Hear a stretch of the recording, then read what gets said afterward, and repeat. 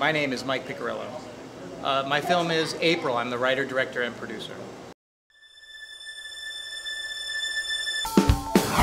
April is about a teenage girl who's struggling to fit in under very, very extreme and comedic circumstances. They're both home at all times, and they've conducted homeschooling with April up to this point. Not like that's going to do her any favors.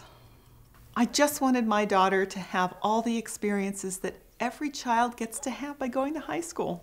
One number is greater than half of another by 15. Find the numbers. Who wants it?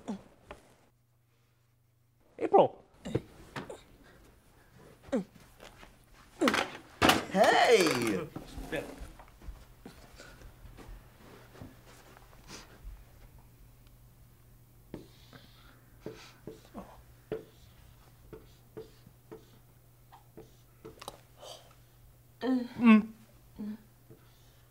Film is a documentary. Actually, it's a mockumentary, and a very funny one at that.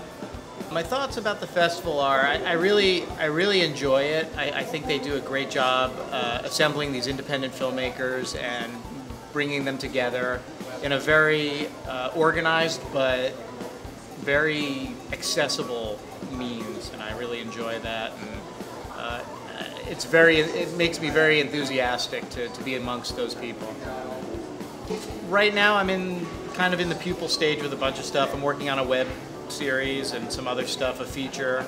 But you know, AOF has kind of been my main focus right now, and that's what I'm doing.